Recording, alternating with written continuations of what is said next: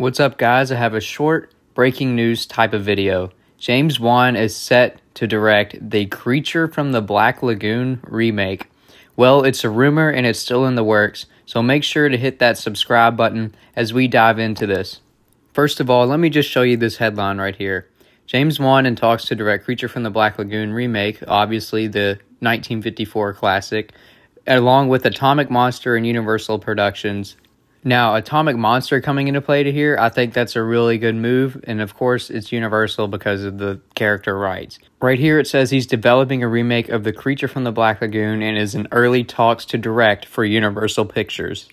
Now, this is huge because Creature from the Black Lagoon is one of the best horror films of all time, especially one of the best from the 1950s.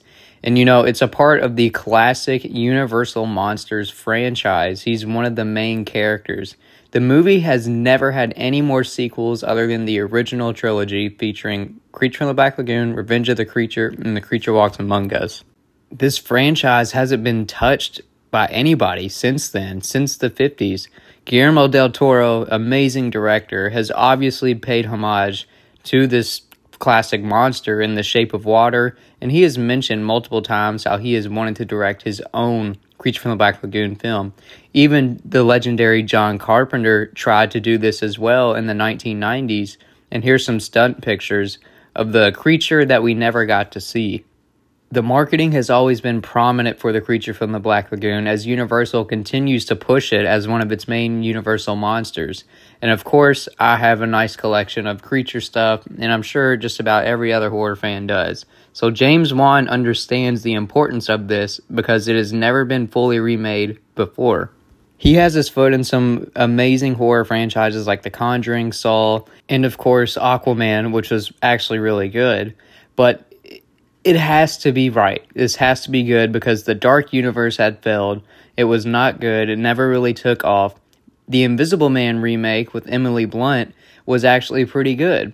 It was kind of away from the Dark Universe, and it was also the first time the Invisible Man has been touched or remade completely from Universal. With that being said, there's also Renfield that came out not too long ago with Nicolas Cage.